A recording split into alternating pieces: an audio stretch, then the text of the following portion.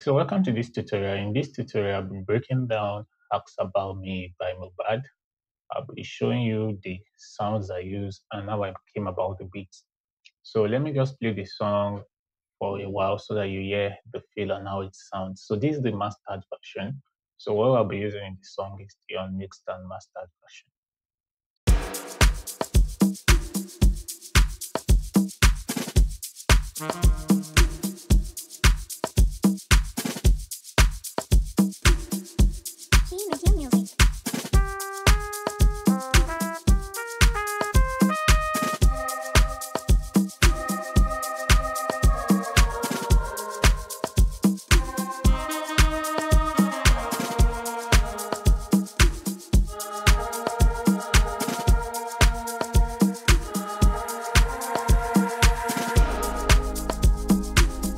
So the song is on 112 BPM and the key is the key of A flat. Now the first thing I did for this song was to have a kick which sounded like this. Then the next thing was a shakers which sounded like this. Then I added another shakers which sounded like this. So the three together sounded this way.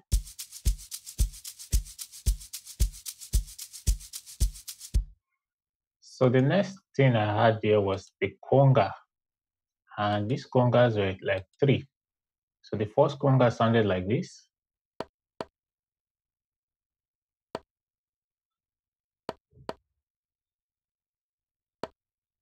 And the second conga sounded this way.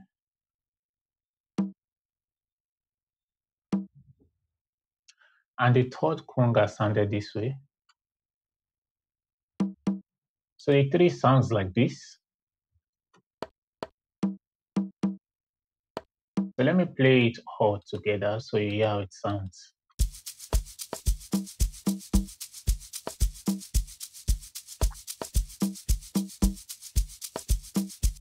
So the next thing I had there was a clap.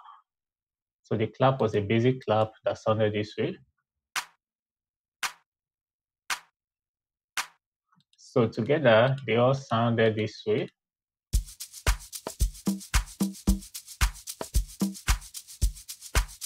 At some point, a hi-hat was introduced into the song, somewhere around here, the bridge, and it sounded this way.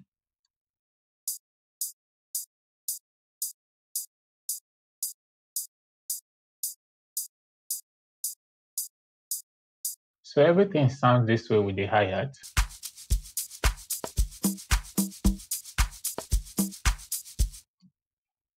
At the beginning of the song, there was a snare effect that came in and sounded like this. So with the snare effects, it sounds this way.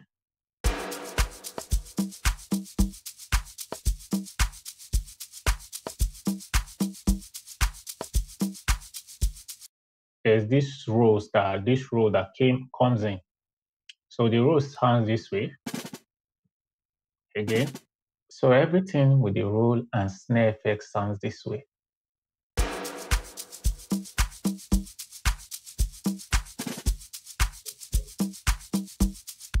Also, this main box was added to it and it sounds this way.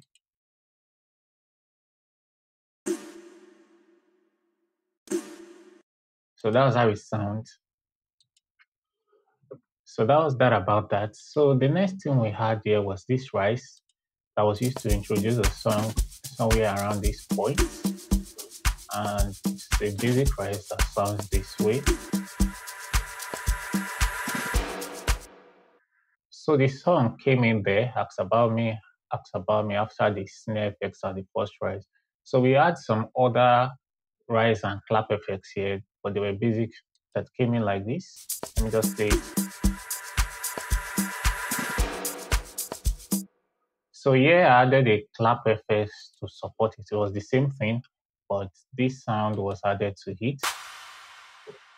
That's all, just to give it a fuller feel. So the last effects had the rise, clap effects, and a crash. And the crash sounded this way.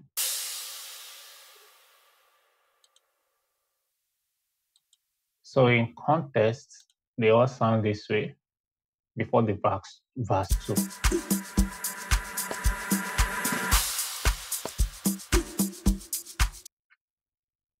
So the next thing was this second vox that came in the song after the interlude, during the interlude, and it sounded this way.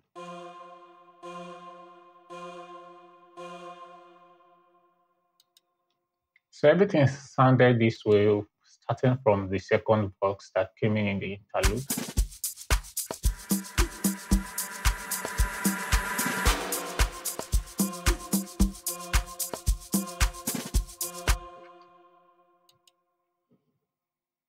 So this vox was not actually an audio sound. I did it from a sound. And this sound was OR from Korg M1. So that was the vox sound I used. And I was just playing something very, very simple and basic. So this is what I was just playing off octave. So it sounds like this.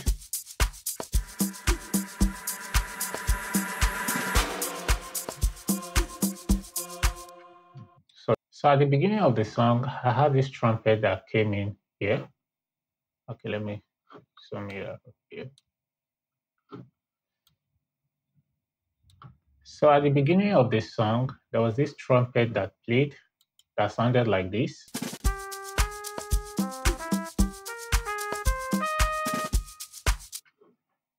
That trumpet sound was from Korg Triton, and the name is Jazz Trumpeter. So that's the sound there. So after the trumpet, this choir voice came into play. And I made use of two choir sounds here. So the first one, let me go over the VST that was used. All right, so the first choir sound was this vocalless qui from Korg Triton.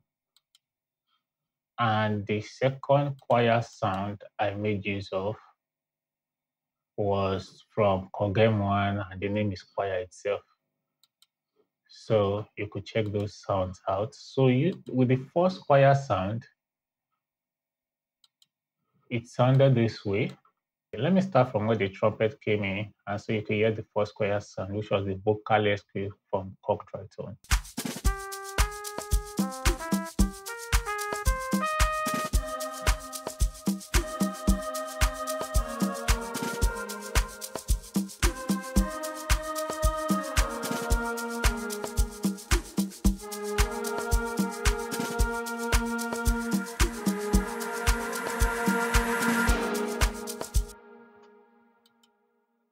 The second choir sounds so similar also. Let's listen to it, which was from Korg M1 choir.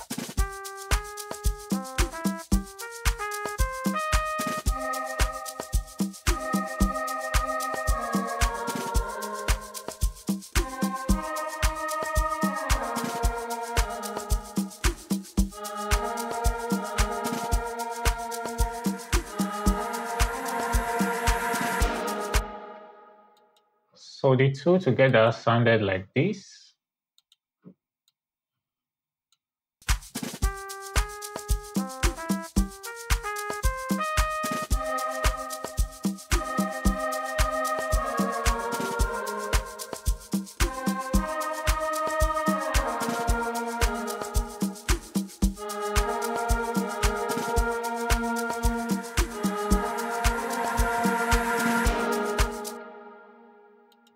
So the one key part of this song was the sax, and the sax was from Auto Mellow Sax Lab. So I'll play the song from the beginning to the end so that you can get what the sax plays, so you could take note of it. So let me just play it from the beginning. So you need to be patient to get it.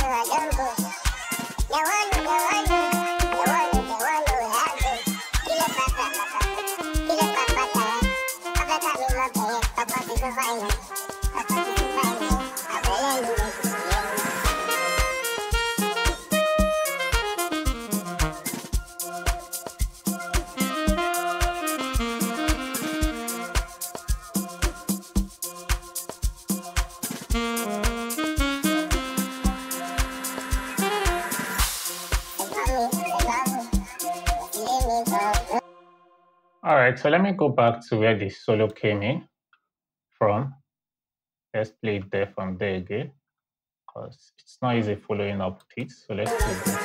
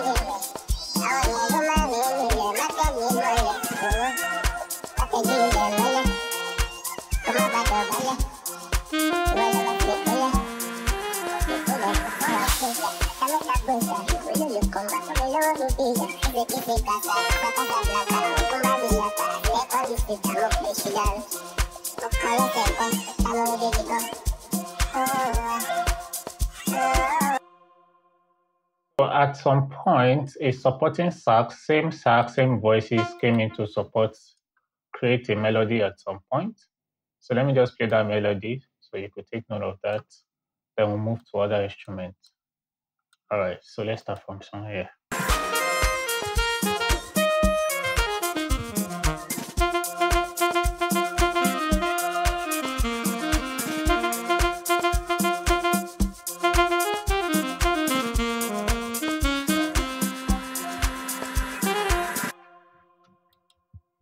All right, so that's that about the old sax, because the sax was a key part of the song. So the rest were kind of easy and straightforward.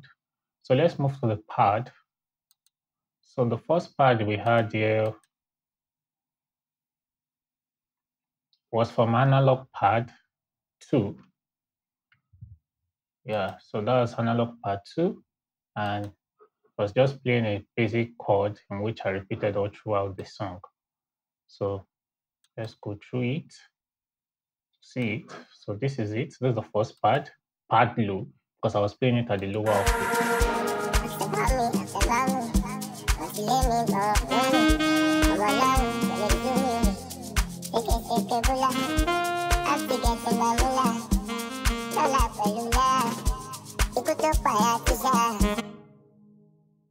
You see the way that pad was giving that song body. So the next pad I had was a pad I, and it was this soft pad from synth pad from Korg M1 also. So it sounded this way. You can see this, the first pad was below, and I already just moved this one an upper octave, an octave upward. So this is how it sounds together with the other pad.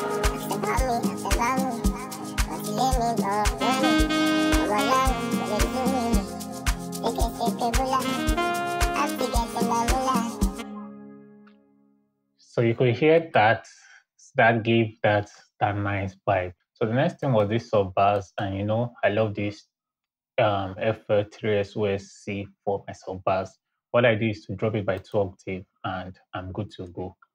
So the bass or bass was just giving the song the body. So when the song came in here,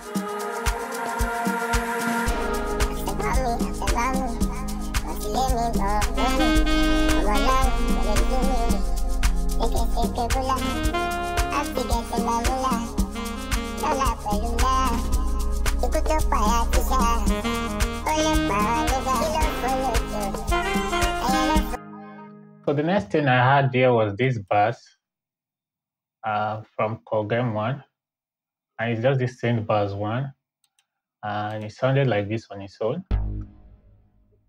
Okay, let me just show you the MIDI. Just playing the progression.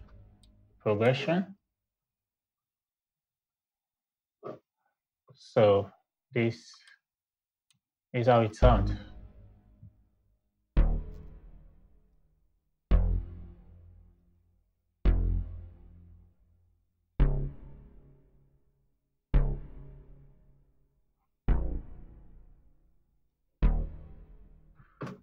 Yeah. So this is how it sounds now with the synth bass.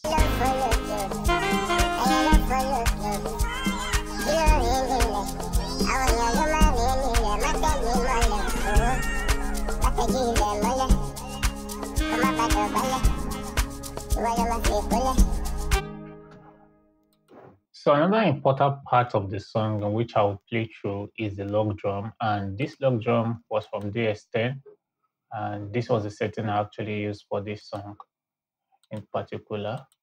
So I'm going to be starting from where the log drums came in, then play it all to the end.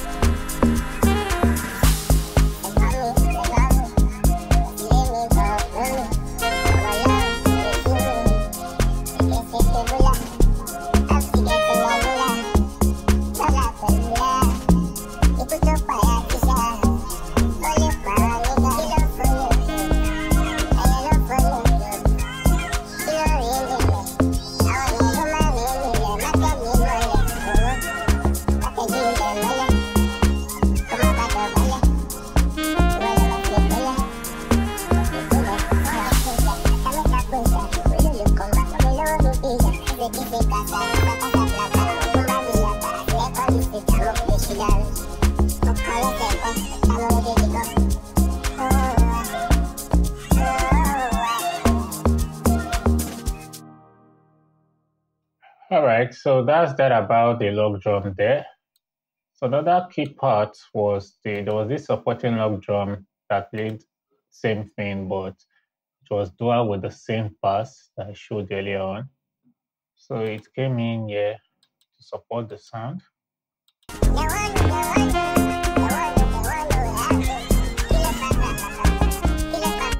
So let me just solo that out.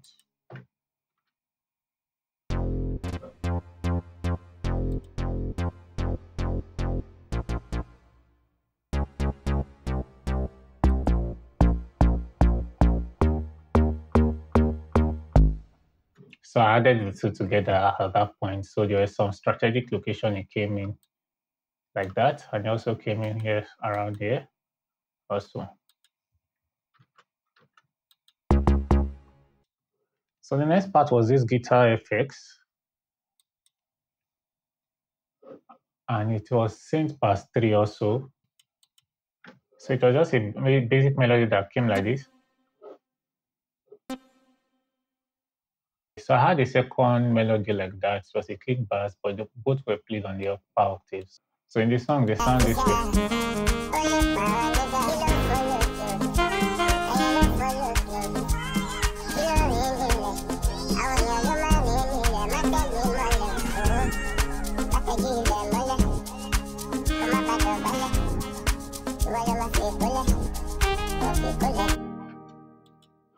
Then the last thing I had for this song was this bell sound.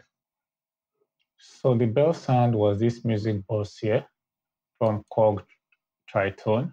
So the first bell sound came in, which was music box, sounded like this.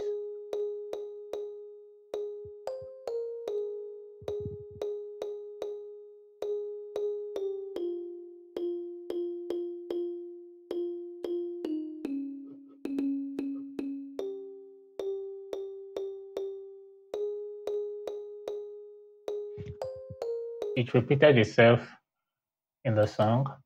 So on the second bell, which was Celesta from Korg Triton,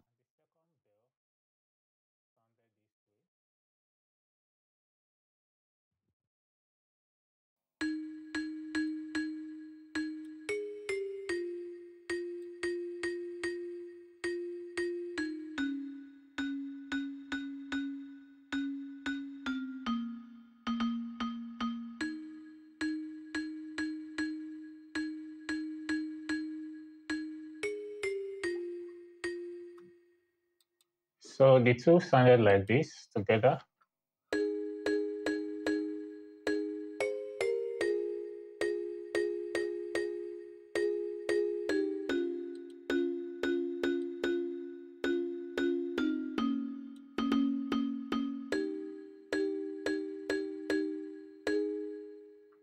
So in context with the song, let's just start it from there.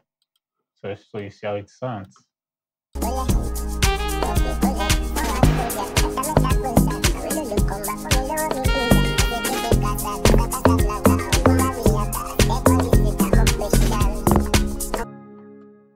So that's that about the song. So I'll play it from the beginning to the end without the box, so you could hear how the full instrumentation sounds. And with that, that's the end of this tutorial.